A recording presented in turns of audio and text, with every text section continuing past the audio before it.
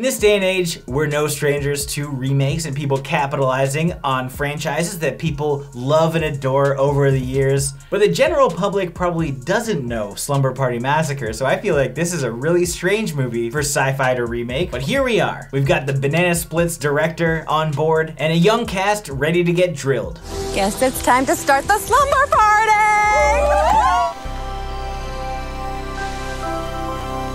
Even though this is a new movie, we are going to be spoiling it and talking about it. So this movie basically kicks off with a false start. We have a group of women at a cottage and they are stalked and killed by Russ Thorn, a maniac with a massive drill. And one of them lives to tell the story. Fast forward several years later, her daughter is now going camping right across the lake from where she was almost murdered because she wants to get revenge with her friends on Russ Thorn.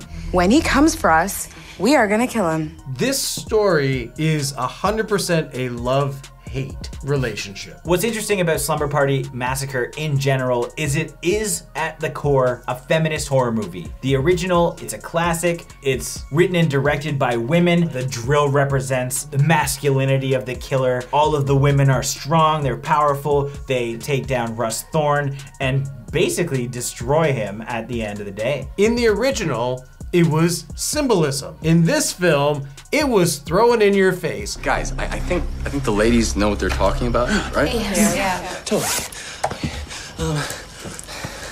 Who ends up being in the house across the pond, which was the original cabin, was a bunch of guys who are in slow motion, getting topless, trying to rip pillows, which I think is absolutely hilarious. Or like we have like the slowly shot seductive shower scene. I was loving all that role reversal. They're doing all the tropes, but acknowledging it in the film, that's where I have the problem, where they actually blatantly call it out, because then it's like you're explaining the joke. If you have to explain it, it's not funny.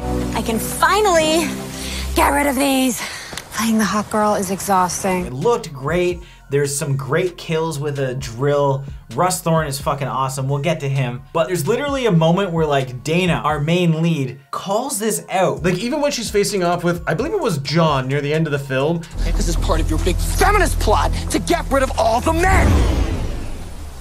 That was a really sexist thing to say. I get what it looks like. The issues aren't in the women being super powerful. We always root for that. That's what makes final girls important in horror movies. And I think Dana was fucking awesome as a final girl. However, to just like stop what you're doing and say the line. We are these smart, tough, incredible, kick-ass women. It's like even the moment where like Ashley is going to like fix the car. And of course they have to say, It's a good thing you know how to fix cars. just let her go fix the car. You don't have to be like, oh, I'm glad you know how to fix the car. I know what I'm doing.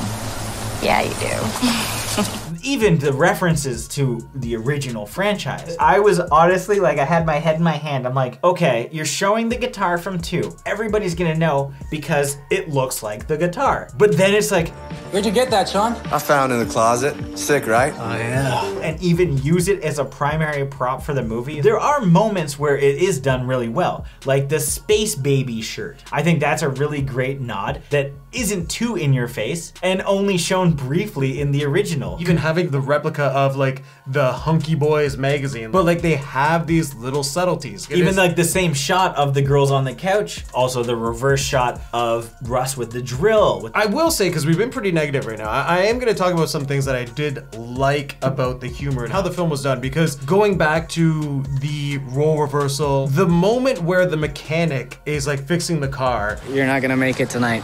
What about now? I don't see how that's gonna help.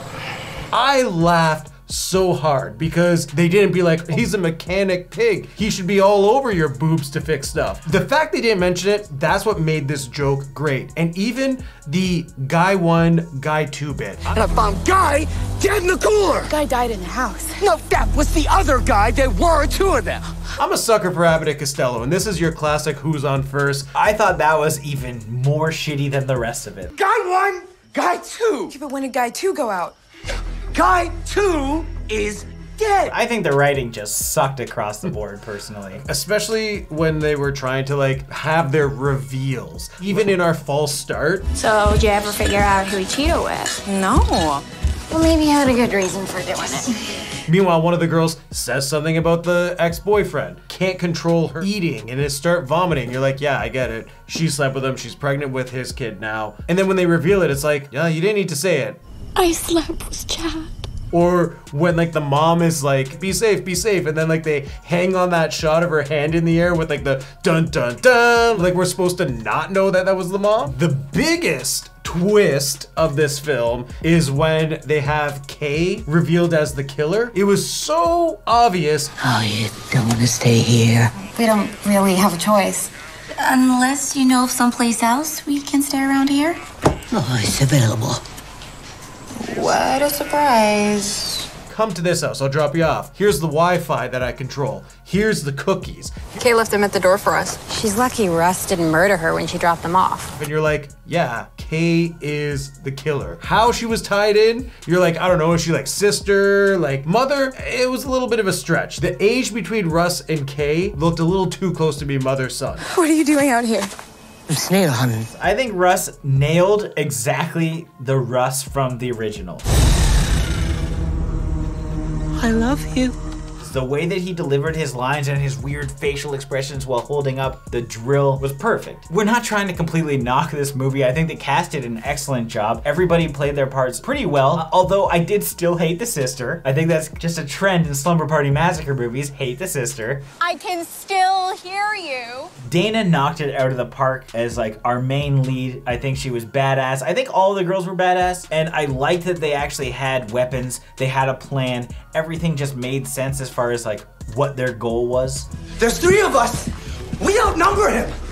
There's 8 of us.